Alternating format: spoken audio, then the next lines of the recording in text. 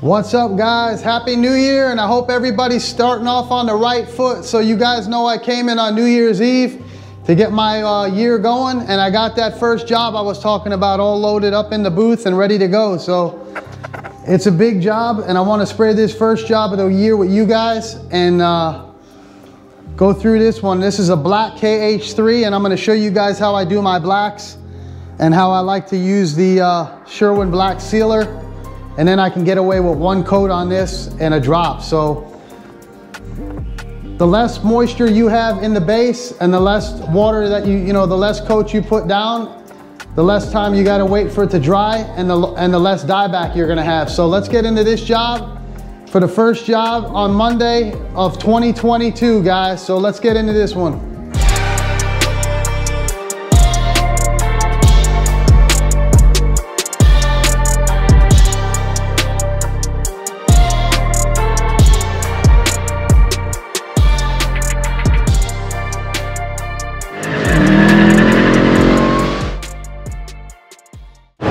Alright guys, so now that we're getting into 2022, we're going to have a whole new array of colors we got to deal with.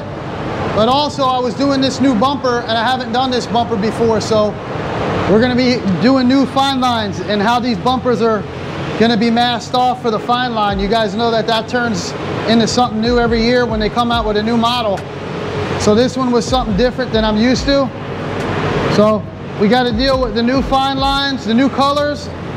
And the body man's got to find, the new body lines and the new panels that they got to straighten. So it's never ending. We're always learning, and we're always getting new things to try to master every time a new year comes. So let's go ahead and get this thing sealed up and start basing it.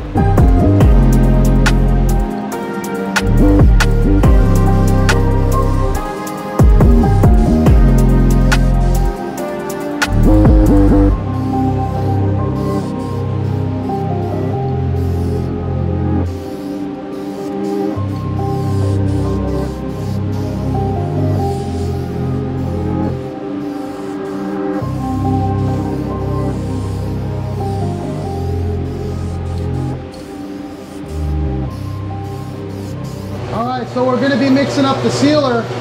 So one thing I love about Sherwin-Williams is their black sealer. So it's a true black sealer. It's black and the pigment is dark. So when you put down that black with the Sherwin, it's almost already the color if you got a dark color. So I can put one coat of base right over the top of this sealer, and basically I'm covered, but I put one more on just to make sure that it's evened out, because with this water base and the black, they want you to put two coats on, because sometimes it'll do a crazy effect, and they definitely want you to put on that second coat. So we're going to put on one, and then we're going to put on a light coat just so that it's nice and even.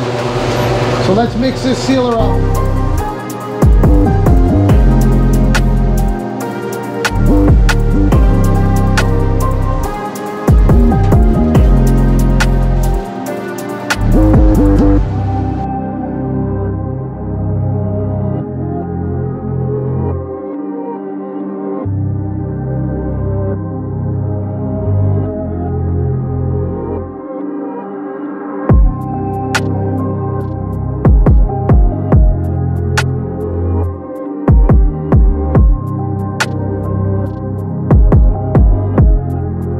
Alright, so that's it sprayed, guys, and look how nice it does for a sealer and how nice and black it is. It's like a true black paint. So I love it because once you put that down now when you're doing the blacks, you basically could get away with a one coat on it because it's a real black. So I love the way Sherwin does that with their sealer on the black. So we're going to go ahead and base this one out now, and we're going to be using the 3M performance gun, guys. All right, so we're going to be using one of the new 3M guns, guys, and breaking one of the new ones in. So I was taking it out of the box and laughing at myself because when I opened up this bag, it's got this pull tab on it. As soon as I pulled this tab, I thought of beef jerky, guys. I said, man, I'm getting some beef jerky, because I'm used to opening up bags like this with jerky in them. So thought that was funny. But you guys let me know when you open it up whether you're getting beef jerky out of it or some Sour Patch Kids. But it's different how they sell you the heads now in these bags. I thought that was funny. All right, there's the 3M gun, brand new, first time using it. New regulator, new fitting, PPS, KH3, 1.4 on it, new head, and let's go ahead and base it out, guys.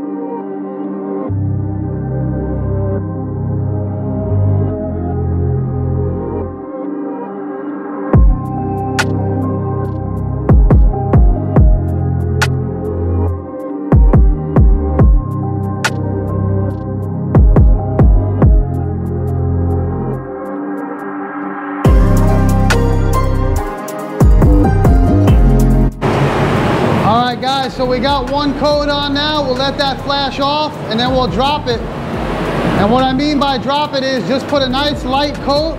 Don't re-wet the base back up because you don't want to trap that moisture down in the first coat. You want to let it all come out at once. And that's why a lot of the companies do the 1.5 coat. I know there's some companies out there that do the 1.5 coat. So leave some comments below on how you guys use your water base and how your company wants you to do it. So, but I've done this on my own just from seeing how the results work. And you want to let that water come out all at once, and you don't want to stack it on top of each other because then there's a chance that you may trap some of that water down in that first coat and you'll see the dieback the next day. So this is how I've had my best results. So let's go ahead and let this dry. We'll dust it and then we'll clear it. All right, so now we're going to put our second coat on, and this will be a very light coat. We don't want to wet it back up very much because we don't want to have to wait for it to dry, and we don't want to trap any moisture. So hopefully when we're done with this, it'll be about a minute or two. You'll see it flash, and then we'll give it about 5-10 minutes and we'll clear it. And that's how I've had my best success for not having any dieback the next day and having a nice gloss. So let's base it out one more time and clear it.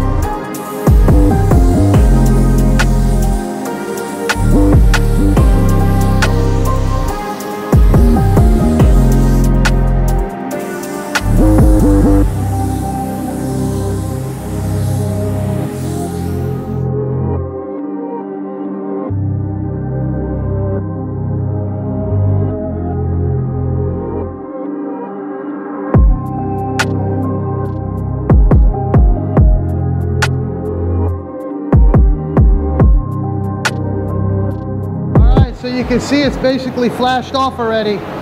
So on that second coat, I go real light with it, and that way it don't trap any more moisture in there. So